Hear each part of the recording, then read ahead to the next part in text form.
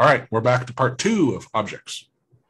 Yeah, so what we just do in a few minutes is to show how we can put all this together to process values from a text file to make a nicer, share your screen again. Yeah, I'll do it to make a nicer presentation. So again, it is to start from this CSV file, which is in fact a tab delimited file with 5 values for each, 6 values on each line, to put it together, to group this by album, and then to sort it by year. So we have here all the discography of the Beatles from 1963 to 1970 at the end here. So how we do that? First, we will create an associative array of albums. So in this array, we will have the title of the album as being the key, as being the index to access each albums. And we have a second array with associative array by year. So we will have album by year. So that's the way we'll be able to sort it here by year in the end. So we will read the text file here one line at a time. And for each line, we will first use the split command that we've seen a minute ago with the line that we are reading from the file that is delimited by tab, and it will return a simple array for one song. So it will return, as we see the first example here, it will return A Day in the Life, Sgt. Pepper, 13337, which is the number of seconds, and the year.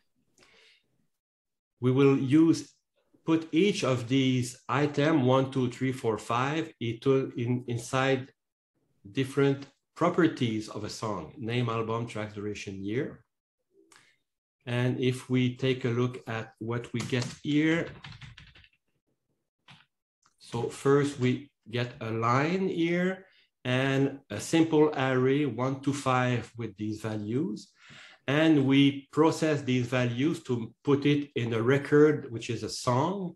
And then we have song, album, duration, name, track, and year as a key to access these values here. Okay, I'll just stop it here.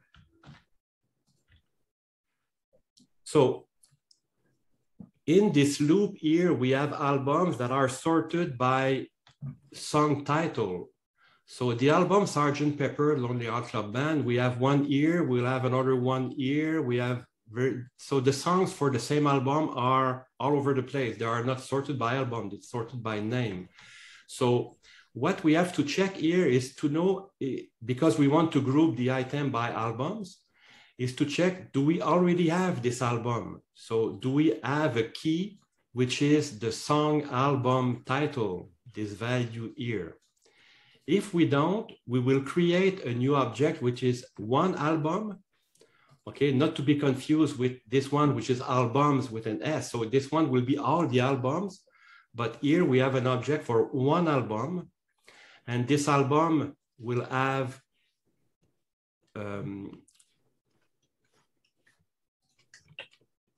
we will use this object, which is empty at this time, but we will put it in our albums objects with the key being the song album title, which is here. And we put our empty objects here. This object will be populated later, but it's already placed in our list of albums here. And we will do the same, place the SA album, the simple array album, inside the other object that will be the album sorted by year. And to sort the album by year, we will use as a key the year, but because we have different albums for the same year, so 1963, for example, 64, we have more than one, we will put a second criteria for the sorting, which will be the song, the title of the album. This will not be displayed, but it will be used to sort the items by year and album. If I would have the month of the publishing of the album, we could have something that would be more chronological, but that's a way here just to have this not random, but being year then album name. And we put this album object, which is still empty, inside this associative array. Then in our album,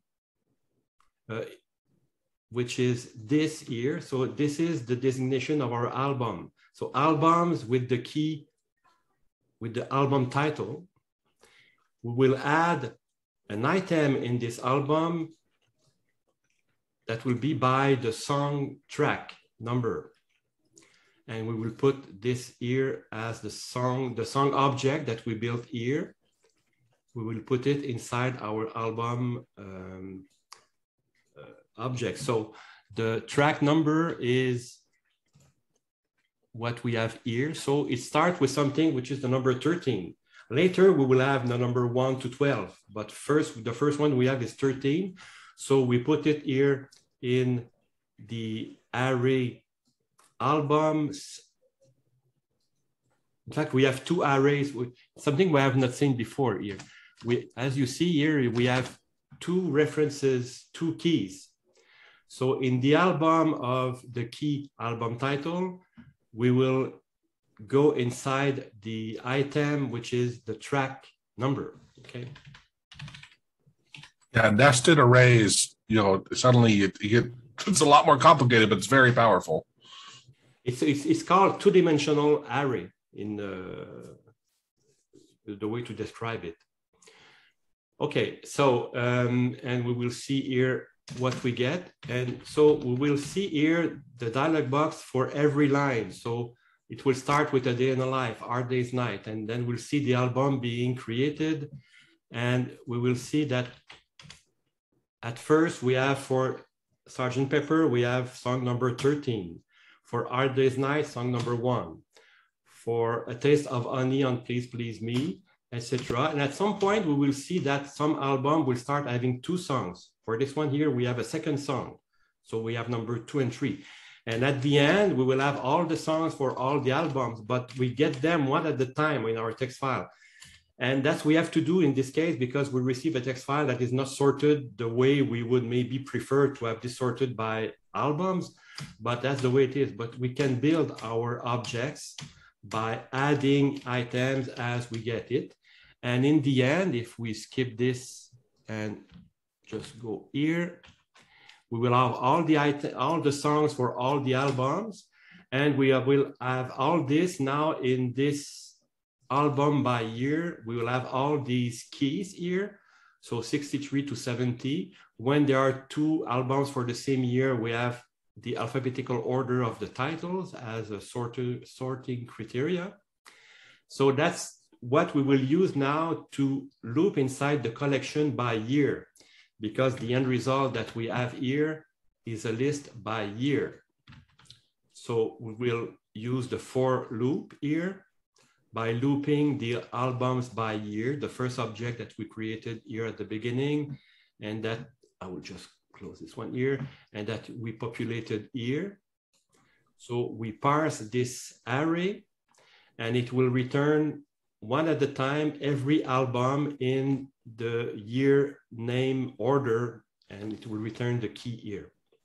You know what, so John, let me interrupt you just for 1 minute here, because after spending hundreds of hours being like this with Maestricht coding, and he'll get into 3 and 4 levels deep of like an A, B, and C, and a C, D, and E, and E. I mean, he goes so deep with letters. I don't know how he mentally keeps track of it. It's, to me, crazy. But this is where using a good naming convention to remember what's what really, really is beneficial. Some programmers are able to remember what's in A and what's in B and what's in Z, but I give very long name. And I'm using cut and paste always, because I do not retype. I always cut and paste my long names, but that's my way of writing. I'm very verbose in the way I code. So that's the album here. So for this album, we will build a line here that will be the title of the album. It is this line here with the 3 dashes here. So the album 1 Okay, here, the album title, I'm taking it from the first track of the album. I could put any number here because I'm using one of the tracks to get the album name, because the album name is part of each song. It is repeated for each song here. So I'm taking the first one and say that is the album name. And from the same track, I'm using the year because every album song has the same year. So it's not what's the name of database theory, which is something that is very clean, that is the third form something. I don't know if someone has database knowledge. So it's not a fully flat file, well-formed structure, data structure, because we have repetition. But what I'll do, I'll use just the first one here to get the album name and the year. And then for each tracks inside this one album here, so for each track, I will get the song object that I will use to retrieve the name, the track, which is my key, the name of the song, the duration of the song that I'm just processing to turn it from number of seconds to number of minutes and remaining seconds. And that's the lines that we built here. And at the end, all this is accumulated in this string variable. And in the end, I'm putting this variable in the clipboard. So just hoping that it will still work, I will delete this and run this script here. So we get the list of albums, then a question, do I want to copy the collection to the clipboard? Yes. And I will paste it here. And we have here our list of albums and songs formatted the way we want. And we, of course, can modify it to change the format, the order. We can build a different index if we want to sort by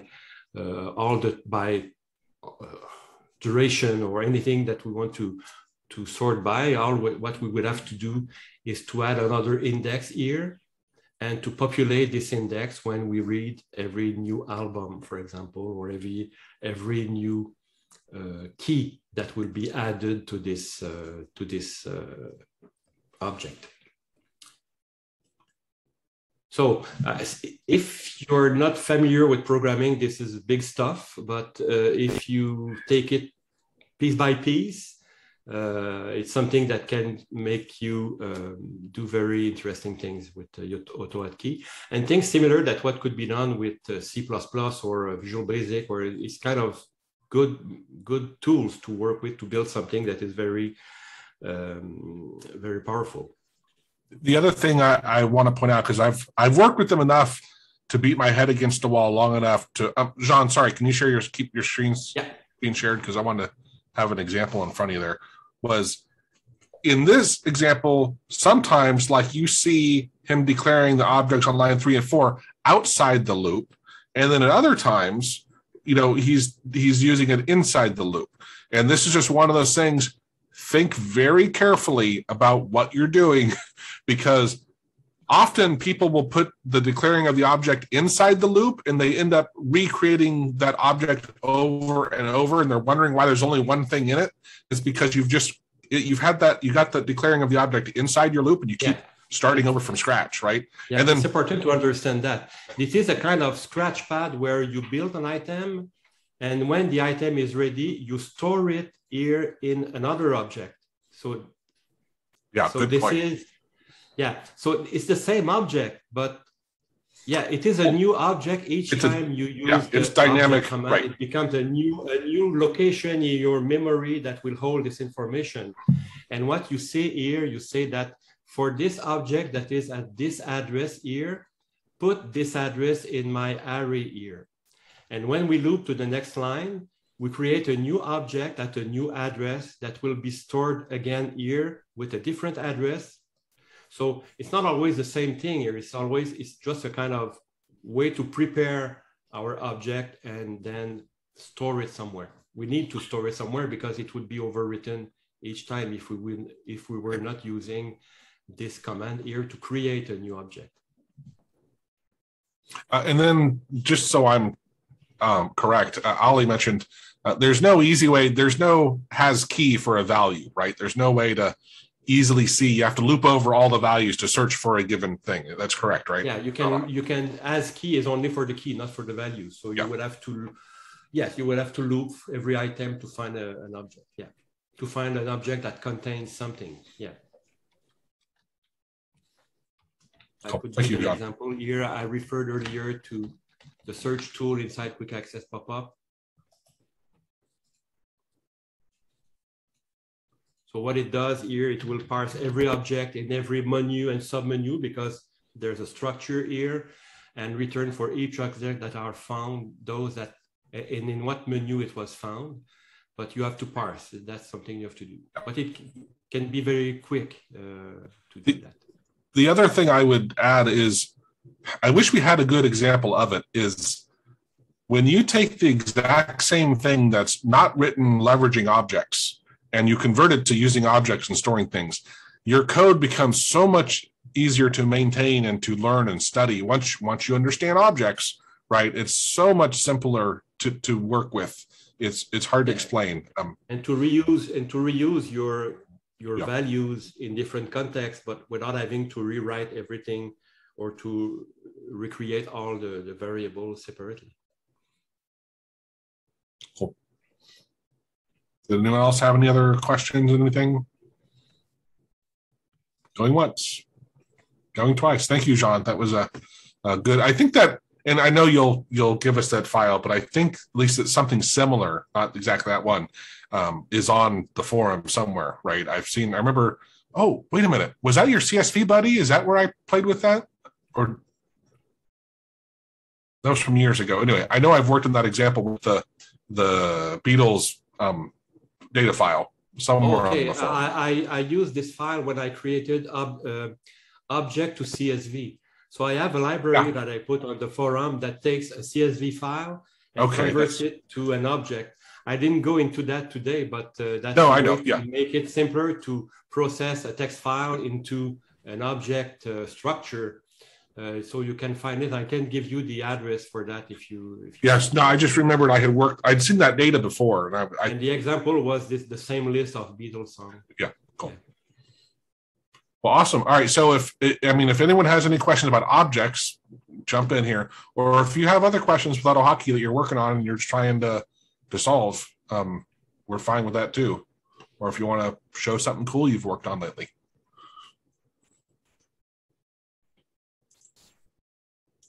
I have some interesting. Okay, Dimitri, let's see it, man.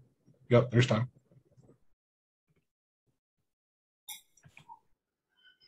Good evening. I'm currently learning a lot about the V2 version of AutoHotkey, and I made a small script to see how well it worked, and I actually copied a nice program. I'll show you. Share. So you'll probably all know it.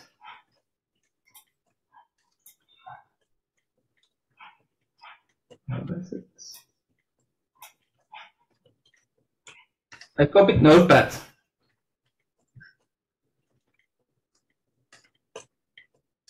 Just to see, and it's kind of an interesting exercise to see how you can copy all functionalities, and yeah, it was a nice exercise to learn about the new ways to create GUIs in the second version of AutoHotkey. The same, I even added that you could copy, cut, or replace something. I really try to copy the exact look of the original Notepad, and yeah, you're learning a lot by doing it and trying to mimic it exactly like it is. The good news is then you can sell it later. Yeah, I'm kidding, being sarcastic. There was one problem. Notepad has has a copyright on it, so. So how big is it when it's compiled compared to the regular Notepad? Excuse me? If you compile it, how big of a file is it? I don't know. I'm probably not much bigger than the HK file itself, right? I mean, it's. Yeah, but I have no idea how large Notepad is. Well, we can figure that out. But yeah, that's very cool, man. And actually, the version 2 has an example, some kind of an editor. So I copied that and I try to improve it with adding functionalities. And it's a very nice exercise if you just want to learn something. And then another thing, I used to code a lot with AutoHotkey Studio, but it didn't have any syntax helper for the version 2 of AutoHotkey. So now I'm working with VS Code, and I'm kind of amazed about the functionalities. And I know that Joe was amazed in AutoHotkey Studio that it could pinpoint your variables in the syntax helper. Yes? Yeah. But with VS Code, you can do even more. For example, I've created here a custom function, and if I try to use it,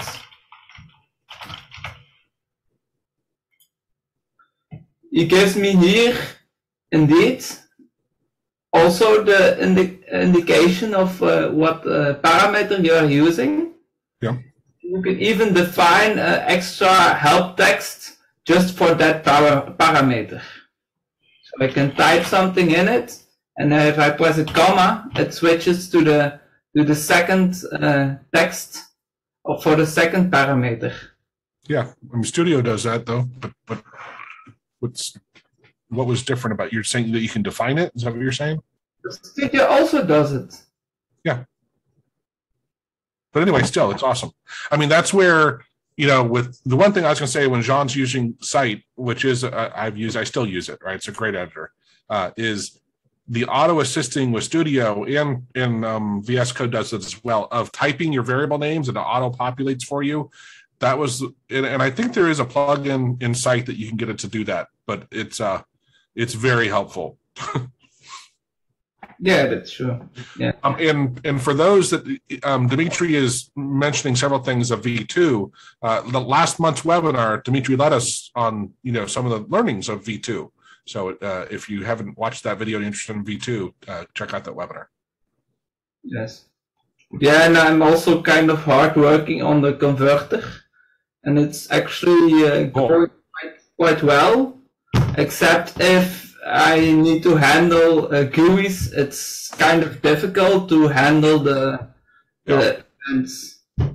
That's a headache for me. I have still no idea what's the best way to handle it, because it has changed a lot, and you could do several things and some things work well, but in some situations it will always fail. So not sure if I manage to convert that perfectly, or just accept that it will generate errors that the user will need to fix it himself. That's maybe also a possibility. And there is now an extension for the AutoHotkey V2, that's AutoHotkey 2 language support. It was used to, they said it's a great extension, but it's all in Chinese, the comments, but I actually just copied the files and translated it with Google Translate, and I asked the creator of it to update it. So that's excellent, man. Nice. The only disadvantage that some of the explanations are a little bit too large for normal indications in the editor. So if somebody has time, he can you can make it a little bit smaller and more compact.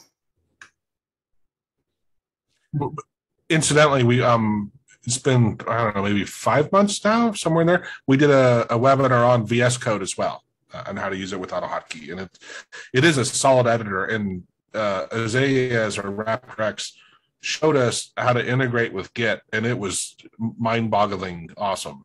Especially if you work with other people, it's a must-have. Yeah, it's true, but it takes time to get to understand it, like any editor. Yeah, the advantage is that it's used by a lot of people, and then they fine-tune it more and more. So yeah, you have more support on it than other maybe AutoHotkey editors that aren't used by tons of people. Cool. Okay. But I'm learning a lot about the version 2 of AutoHotkey, and I like it more and more because it's way more, it's consistent written than the version 1. But it's indeed a question, if you have a large script that is working on the company, will you take the time to convert it? Yeah. Yeah, and incidentally, in our office hours, I think I saw Tom on here. I don't see him now, from Tab Nation. We had office hours on Friday. We're trying to do them, every Friday at I think it's 11 Eastern time. Anyway, we were discussing about version 2, and should we start putting a V1, V2 like at the top of our scripts, because V2 is not backwards compatible and things are going to break. And I had happened to be talking to Tink about it before, so he joined us on the call, and it took a while. It's near the end of the video, but one thing they're thinking about doing is, kind of like we mentioned, citing V1, written for V1 or V2 in the script, but really kind of more having either a different subforum where to post them, or possibly a whole new forum, which I think in a lot of ways people would not like, but at the same time, it would really help. I personally, that's what I would vote for, is just make it a different forum, and it's so much easier to make sure people are using, posting in the right place, because otherwise I think people are going to get very confused. That's true. But I think it will be logical that everybody will switch to version 2, because I think the more high advanced programmers, I think they will all go to version 2, because it's only natural. And the rest will probably follow, because Well, I'm going to, I don't know if I'm going to completely disagree with you, Dimitri, but to me, the fundamental thing that most people come into AutoHotkey is they're not programmers, right? They're doing simple things. And it's what brought me into AutoHotkey was I didn't have to learn, how to declare my variables and learn all this, what I felt was arbitrary stuff. And it was simple to get going. And now suddenly it's not as easy to start on, I think. I'm not saying it shouldn't happen. I'm just saying that's why I'm not as big of a believer as you are, that people are just going to switch, right? That's true. V2 is less forgiving. Well, and yeah, which does have its pros. Don't get me wrong. Like I said, when I started learning Python, I didn't like I had only one way to do stuff, and that it was a space mattered, on the indentions and stuff. And then I realized over time it actually is a better thing. Now, I'm glad AutoHotkey is not case sensitive, because that drove me insane. But there's some real strengths in having restrictions. It's just when you go to get started in them, it's actually a negative, right? It's harder. So yeah, it'll be interesting. Yeah. Awesome. Did anyone else have anything they wanted to share, or anything they're working on and do anything cool? Joe, I have a quick question. Yeah. I have your screen capture utility, some of the older source code, and I wanted to compile it, and it won't compile. Do you have any memory of it having code that would make it not compile? I don't think I've ever had a script that can't compile. I don't know what that even means, honestly. So, okay. So no. All right. I'll have to fool around with it some more. The only thing I can think of off the top of my head was at one point that code I was using some stuff from Jackie using Tesseract. Is that what it's called, Jackie? For the OCR. OCR, yeah.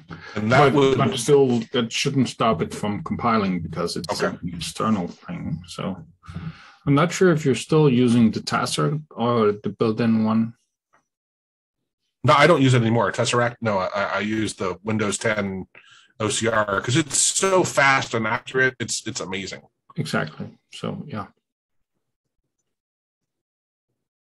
The only reason I have for not always using that in my code is if people abroad is using it, because you actually need the English language installed on your Windows version. The new version we have, Jackie, allows the person to choose their language. You know, and it's pretty. We added that. I'm like, that is really badass that you can now say what is my native language, and it'll I think go and we gave the URL to go get it if you don't have it. And still it depends on whichever type of software you're doing. But yeah. Actually, I said it wrong. It does compile, but it doesn't work. So that's different. Thing. But when I hold the Windows key and draw, the yellow box goes on the screen, and then nothing happens after I let go. So, the first thing that pops in my mind on that is to make sure you're compiling it with a 32-bit version, not 64-bit, because the GDI library that I was using at the time, and I think there's a newer one, was only 32-bit compatible, and that was an easy break where it would break it. Okay. So how do I know what compiler I have, 32 or 64? Well, you have both, but you just gotta, and Jackie is better suited to tell you how to force it to compile with the 32.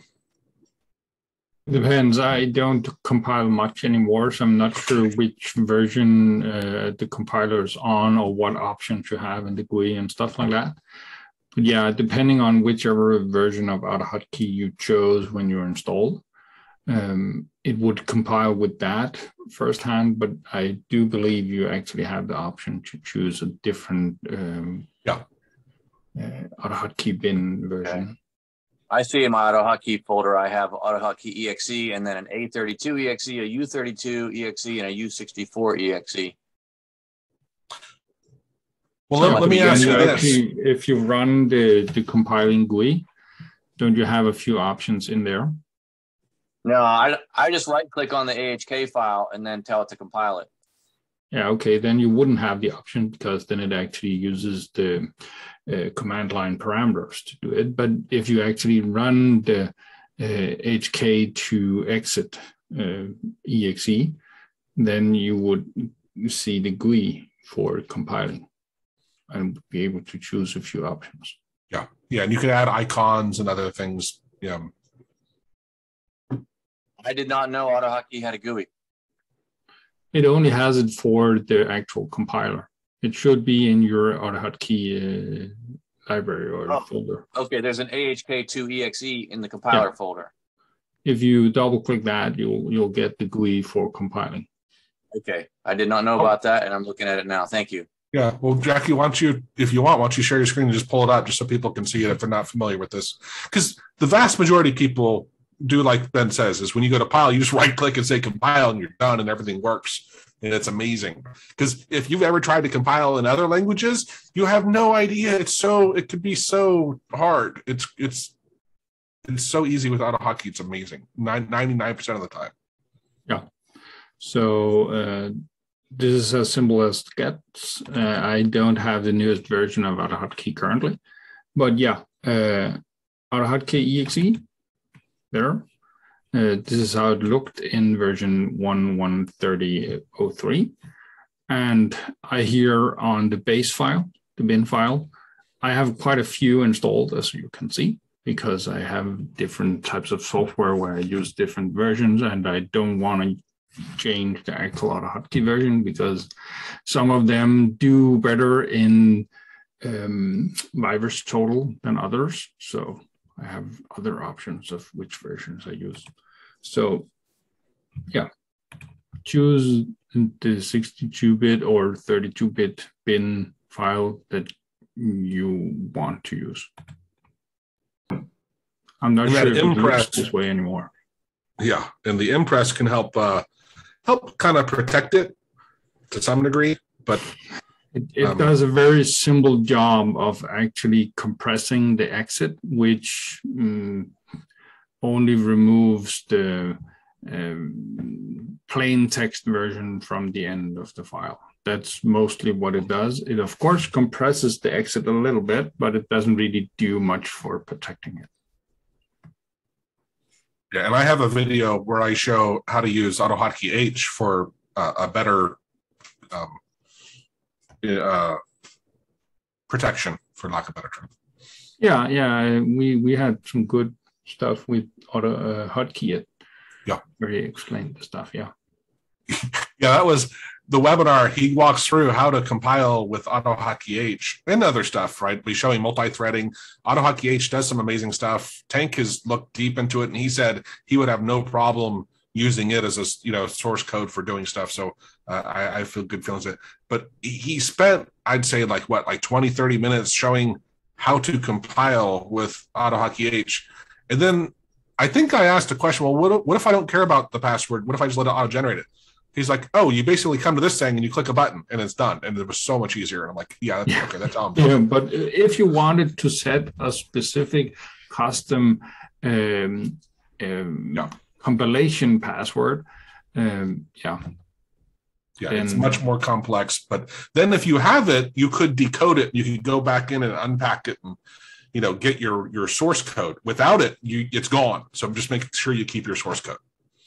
Yeah, but again, if you set your unique password one time, it's half an hour of your time, and then compiling with that version of H would, for the most part, keep your source code that much more protected. And correct me if I'm wrong, Jackie, but it's been quite a while since we did it. But it didn't dawn on me. But I think he used VS Code as the editor. Is that right? Or Visual Studio, maybe? Visual Studio, yeah. Okay. Yeah. So anyway, Ben, that'd be my first thing I would check. Is I just with the 32-bit Unicode and it worked.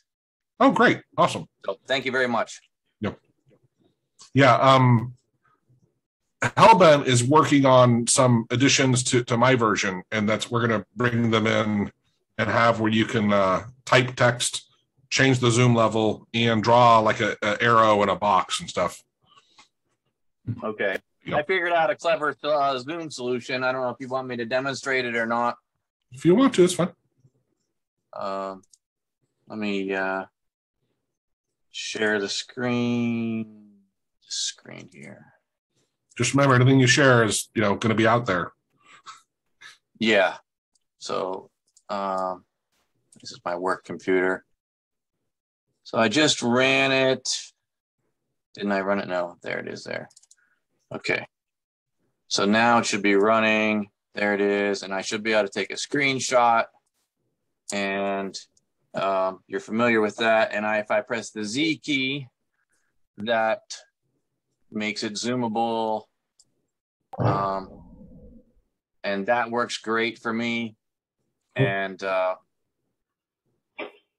resizable too. So there's sometimes I'm working on something late at night and I want to zoom in while I'm copying it down. And you're probably scratching your head, how did I figure that out? How to do that? And I'll tell you, I cheated. And I'm using, if I turn on the toolbar, that's the one limitation of this thing is you can't drag the window. So you Control Alt C. scroll. There we go. I'm using Irfan View. In-frame view, yeah. Oh, yeah. That's a really old tool. It's great. Yeah, I don't know how to pronounce it. Yeah, no worries. Yeah. I always thought it was Infran, but it's Irfan. Yeah, well, I'm sure I pronounced it incorrectly, but anyway, Yeah, I've been using it forever. Yeah. Yeah, and especially if you want to create icons. Syntax, you can make it so the frame doesn't show up.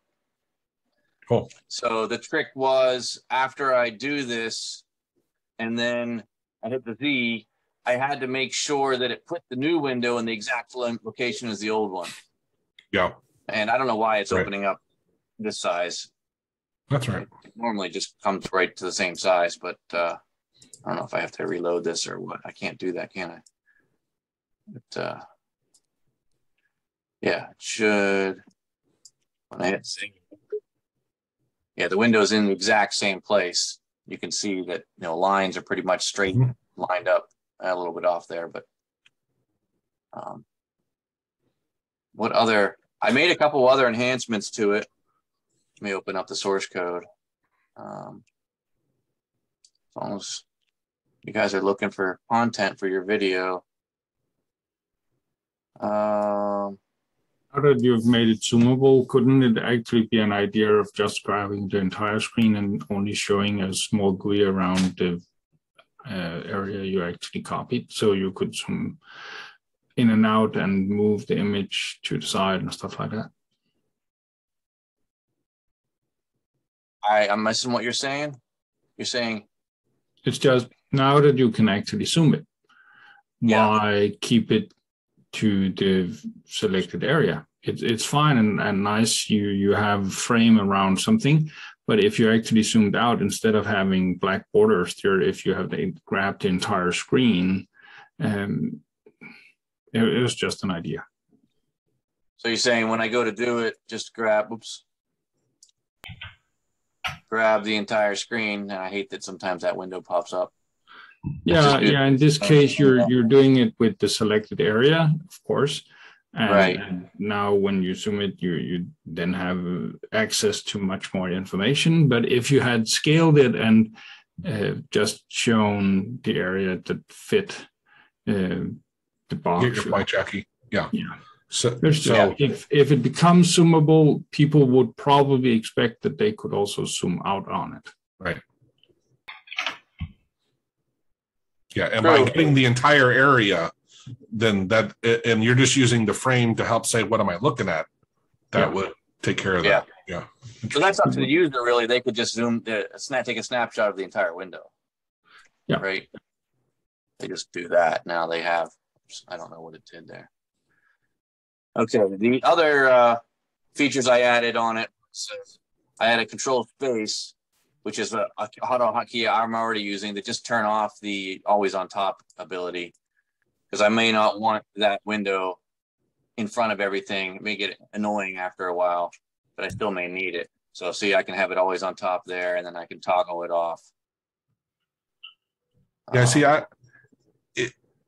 to me, and I've talked to Jackie about this some, and John actually on the side some, when you start adding a lot of different functionality, tools become so complex that it becomes really hard to use, to start learning and use. So I'm very hesitant to add new functionality just because it just starts getting it so complex that it just, people don't want to use it. Right. Yeah, and then you need small buttons on there, and because people don't remember all the hotkeys that you chose, or you want to give them options of changing the keys themselves, so yeah, it becomes a great thing for you to change for your needs. But if Joe wants to keep it straight and simple, not adding too much to it might be a good way of keeping it. How often do you build things for other people instead of just for yourself? Almost never. You mostly build them for yourself, you're saying? Oh, yeah. The 99% of the stuff I build is just for myself. Right.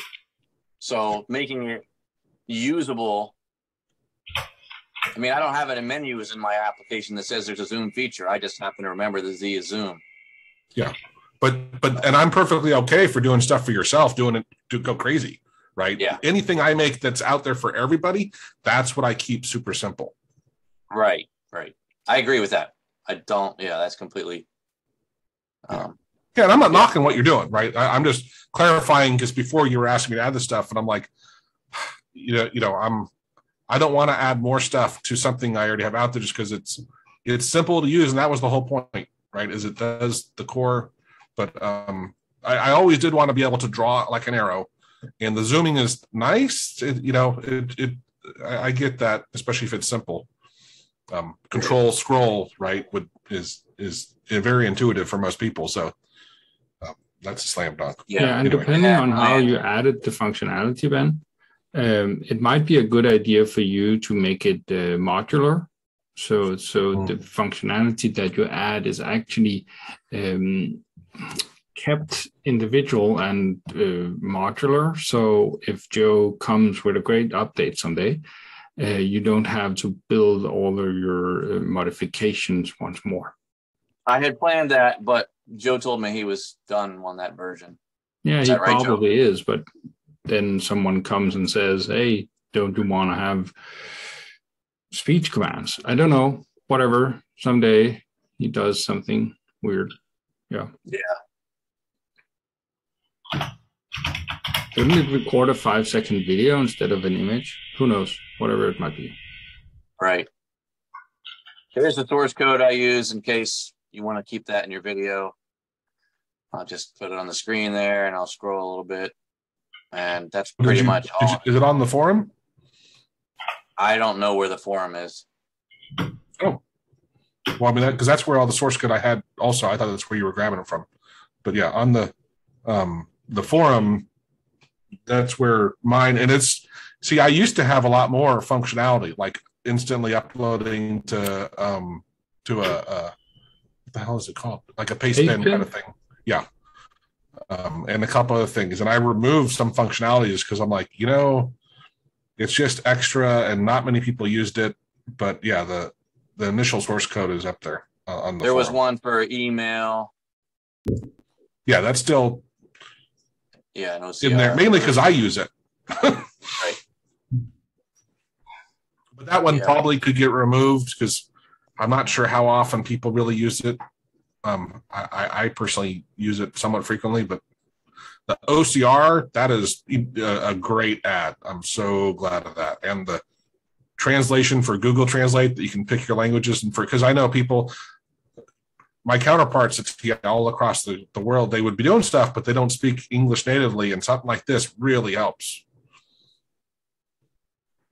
With your Zoom functionality where you load it into Ifran or whatever,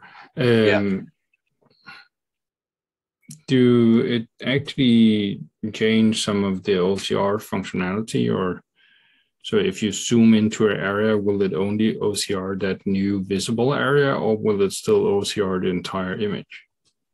So when I am launching Irfan View and passing it what's in the clipboard, and then I'm killing the instance of the capture.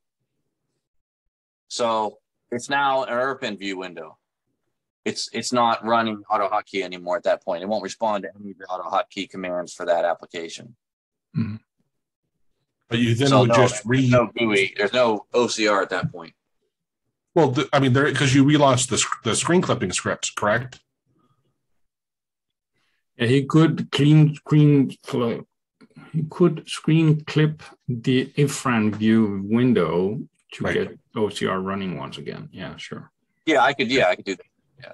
So I'm just saying, it's like the second you switch over, you're restarting your screen clipping tool, which then you could just use the screen clipping on the Ifran View zoomed in and make it easier, especially if the words are kind of close together and you want certain things. That would be a quick way to take care of that. Yeah. Your version didn't have a OCR after the window's already clipped, did you? Yeah, it does. Well, no, because I view them as very separate, things. It's really two different tools, honestly. Yeah, so there it does the OCR, I have to do the clip. But after I have the clip, you'd have to clip it again. Yeah, but now zoom in, make that where you can zoom in on it. Okay, I'll zoom in on it and resize it. And now just get a sub part of it. I could do that right there. Right. I should get the new folder I do down here. Yep. Yep. There's another quirk about this application is when I'm sharing my screen, I wrote notes in here. If I'm in like Teams and I'm sharing my screen, I can't finish the capture. When I let go of my Windows key, it's still stuck. It doesn't realize I've released and I want to finish the capture. So it's working right now. But when I'm in, what's it say? Yeah, it just said sharing the screen, but I think it's in Teams. Yeah, when I'm sharing my screen and I start a capture, it will not complete a capture.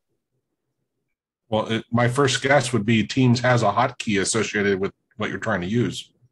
Well, I'm just using the Windows key. I'm just using Windows and drag. Yeah. But the hotkey, depending on whichever one of your keys you're using, might be a functional key in that screen sharing tool you're using. And that will overrule whatever you're doing.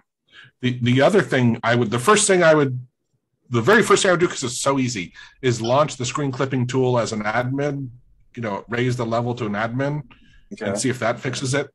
And if that doesn't fix it, my second one is that there's just a hotkey in the other tool that you're using that's taking priority to it. Yeah, but once you start this, there's no hotkey firing when I let go of the Windows key. It's the let go that stops. It'll do this, and then my mouse is stuck. Even when I'm not holding the Windows key anymore, I just get this all over the screen. It doesn't detect the mouse release, is what it doesn't detect. So I just made the way that AutoHotkey actually detects the mouse release, that's what's being interrupted. Yeah, whatever your screen sharing tool is, or any other program that does whatever is happening there, will interrupt that from happening. I've seen it in many other programs before where a mouse action will seem to get stuck in that manner. Yeah. So I just added a key, so it detects the enter key, then it finishes the capture. Just gives me an additional way. Yeah. So I would also did you try changing it from the Windows key to a different key? I did program that for another purpose, which is if I'm running this utility on a remote desktop, I don't have access to the Windows key, so I need a secondary key. Because the Windows key doesn't usually work on a remote desktop. I think it does. I think it's just that your local computer eats it up. Right. Yeah. Well, same thing, right? You can't tap the Windows key and have a remote desktop have its start menu pop up. You can if you do it right. If you you can make sure you still send it. It might be a setting in the remote desktop software, you're saying? No, you just have to make sure you also send it to that remote computer. You hit the key, this computer you're on, eats it up. It never gets sent to the other computer, right? Right, so how would you send it to the other computer? I can't pull it up right now. Well, I'm not going to say I'm going to solve it right now. I'm just saying you can figure out a way to still pass it through.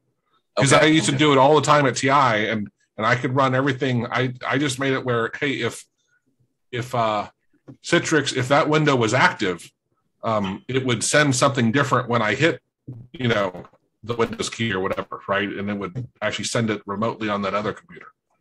Okay. I'm sure there's a way you could figure it out. Is my point, right? My point is you can have access to that remote Windows key. You just have to figure out how to actually get it to get triggered over there, right? It's through AutoHotkey or through the remote desktop software? No. Through AutoHotkey. I mean, I did it with AutoHotkey. Okay. Yeah, I know. Like, if I'm on a remote desktop and I want to reboot it, I can't hit Control-Delete. I have to hit Control, and that interprets that as Control-Delete, and then I get the the menu that pops up. What I did was I put a script on my remote computer that I could trigger easily, and that script would reboot the computer for me. And like, let's say if you have Dropbox on both computers, right? Have something locally monitoring that folder all the time on the remote computer, and then you can change the file on your computer and it will go trigger it on that computer, right? Because I've had it where I'd have to wait for someone to be in my office to go to my computer and reboot it for me because I couldn't go do stuff. And that was one of my workarounds, was like, all right, I'll find a way to do it.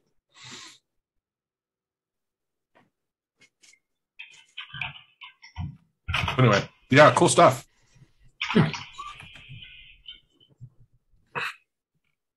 I'm sorry, I meant to say, I don't know if there's anything in the chat you want to respond to, but I'm going to stop sharing.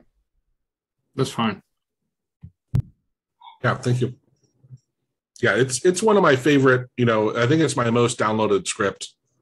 I wrote the thing years ago, and I never even looked at like the whole GDI library. I went through the GDI library and pulled in, what I had used manually, and I did it. It was really painstaking at the time. But and I leveraged stuff from Maestricht and from a couple other people, and then I Frankensteined it together. You should have put some ads in there or something. No doubt. Yeah. If I have the screen grabs, you'd also get an ad.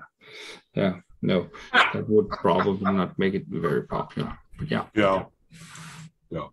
Well, at least the current version, what I finally did, Jackie, after all those years, was when you use the screen clipping in the email, because you can, is that the one? I think it adds a little signature to say this was done by this, and it has a link to the tool, or something.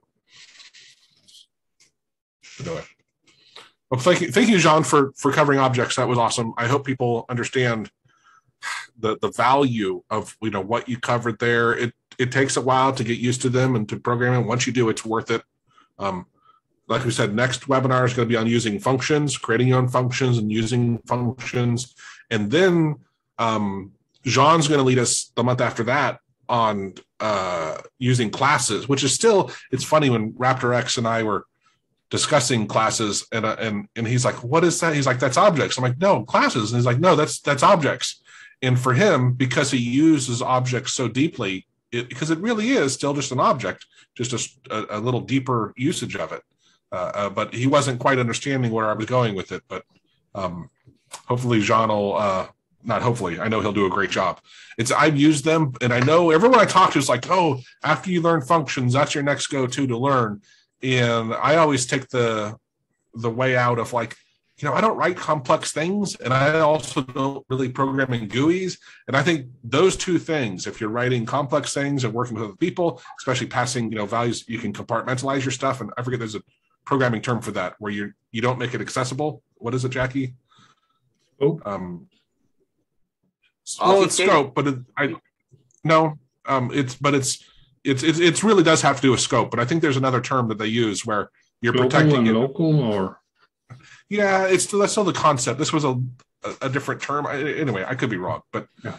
It is when you're doing stuff in other languages or other people, they only have access to certain things. I know that's still all scope, but I thought there was another term for it that it's not polymorphism, is it? Is that something different? Anyway, the other one though is when you program with GUIs. That's where I really see, I've seen Maestricht do it so many times of you're creating multiple instances of the same thing and reusing it. And the structure it gives you the ability to recreate a new version, kind of the same thing, like a template, right? And that happens a lot.